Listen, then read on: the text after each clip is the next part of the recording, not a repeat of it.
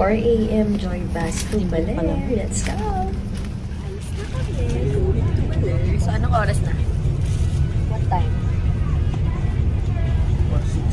4:60. Tingnan natin ang oras tayo makakababa ng Baler. So, see you, Bam and Jen! Kung makakasunod kayo. Nakasarap pa. Papunta kaming Baler. Magbabas lang kami today. Pero next time, magdadrive. Drive na kami. Sige, ako magdadrive ka. Magkahati kami ng ride sa next time. So, hopefully this year, wala pa lisensya. See you in Baler.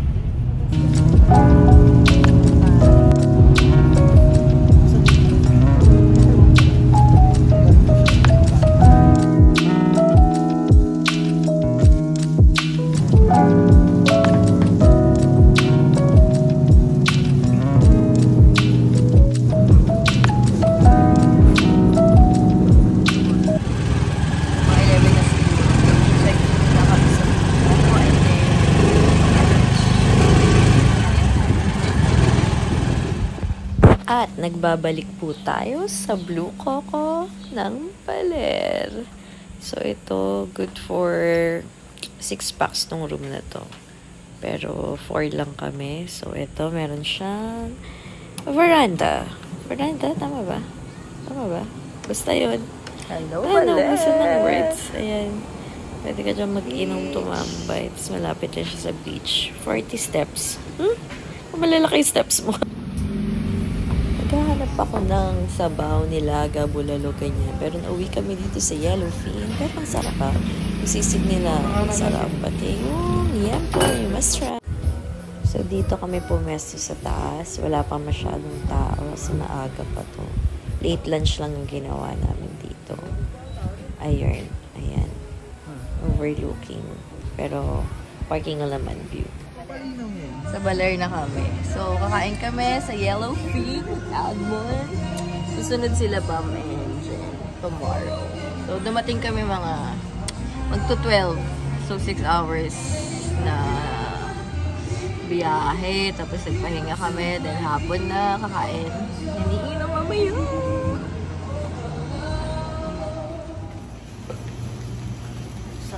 Ilan? Sakto na. Mapat? Totoo? So, kinuha namin lahat na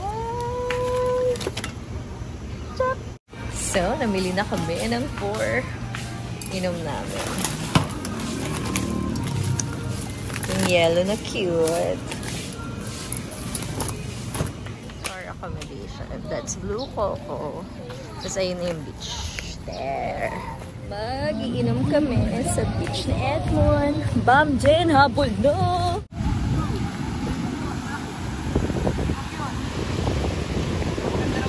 May nag-volleyball. May naghahabulan doon. Ang saya ng vibes. Tapos dito may nag-iinuman. So, yun. Hi, Mon! Pagmuni-muni po tayo, no? Habang nag-break po umiinom sa beach. Sarap lang pakinggan ng waves. Nakaka-relax.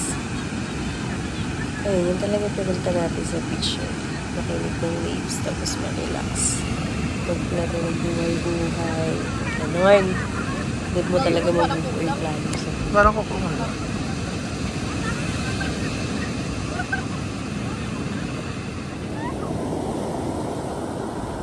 Tapos sa morning, magbabasa ka ng inspirational books habang nakababad yung paa mo sa waves or sa water.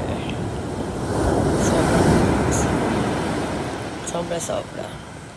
Balik tayo.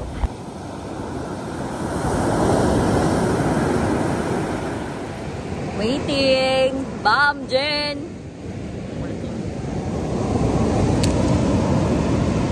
Nagano lang kami. Tambay sa morning. Oo. Better. Sarap na tumambay dito. Dito kami naginom kagabi. Mon! For the vlogs. Kakarating lang nila Baba, Mem, Jen. Tambay mo na. Hindi ko yung Indian food. Ano ako nagsabi mo kuya?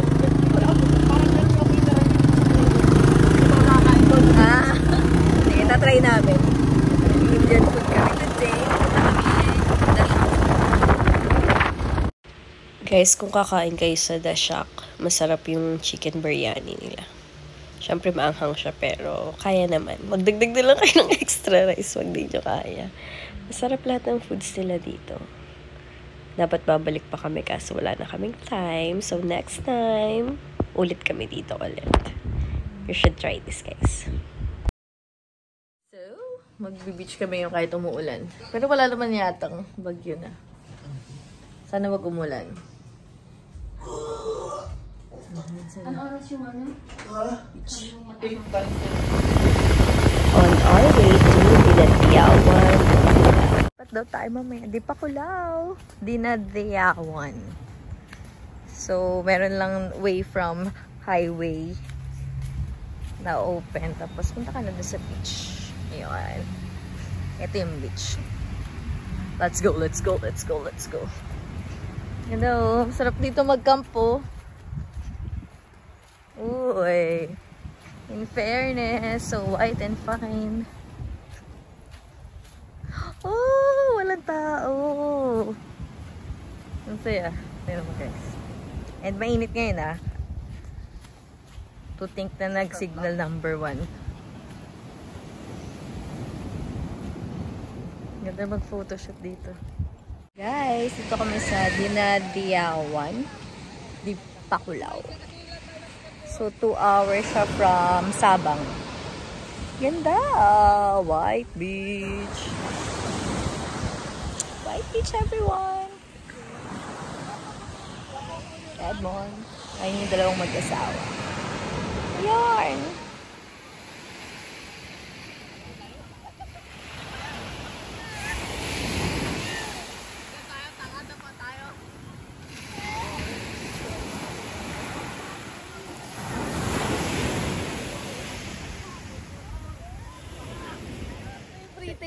Sa'yo po Isa yan. lang. Lima din po.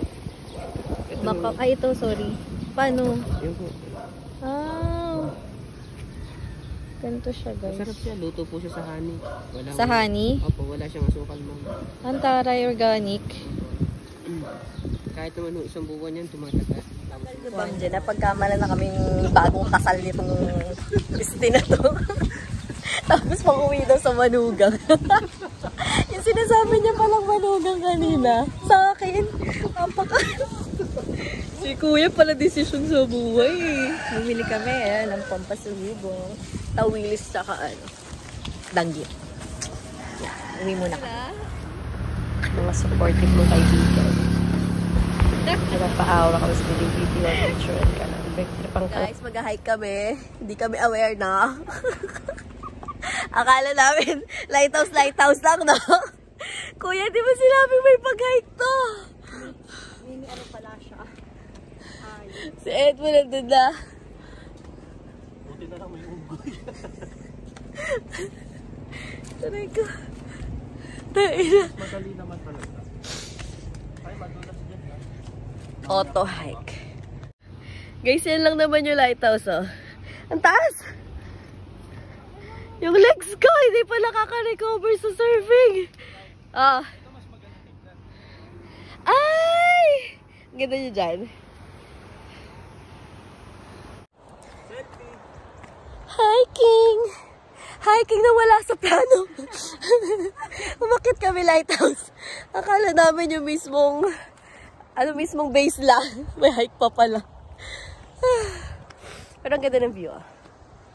Shing! Parang dinggalan. Dinggalan.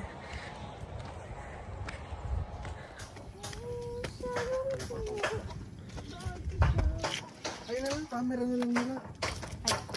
Guys, hanging bridge. Hanging bridge here in Baler. Saan?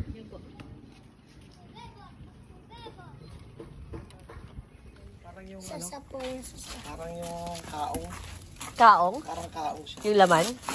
Parang may pabilog. Ah. Oh, tingnan niyo yung pretty siya, malasipon. Parang kuha sa buko, parang ano pa. Tingnan niyo siya. Anong tawag? Basa, sasa? Ginaganon siya. Sa dito tawag pungo, sasa. Ah, pungo sasa. Tigisa tayo, oh. Ginagawa po yan mga minatamis, masarap po yan. Tapos pwede pang halo sa ano, halo-halo. Kusina Luntian. May mango. Ay, mango. Weh? Ayun ang mango shake. Kusina Luntian. Ano siya? Sobrang tayo. Ang ganda.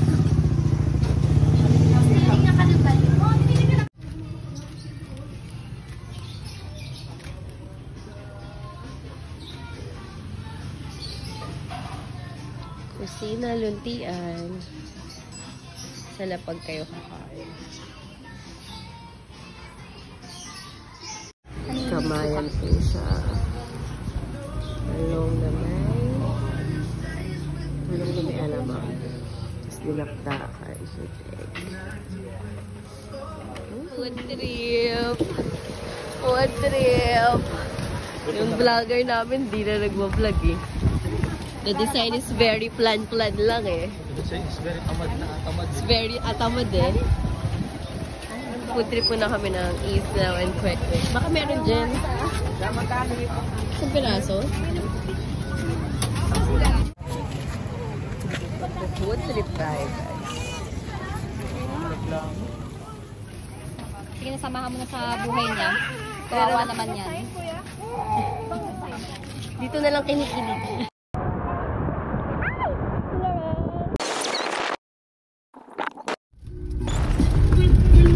Kaibigan mong last minute magpakita. Ba yan? Ayun. So, late night na drive yung ginawa.